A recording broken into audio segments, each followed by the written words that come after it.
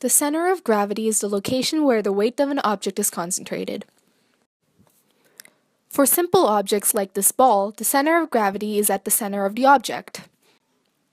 For other objects, it's more complicated. Knowing the center of gravity is critical. Let's take this delivery box for example. If I place this calculator here, the center of gravity will be to the right. When the delivery man picks it up, the box will tip over and fall to the right.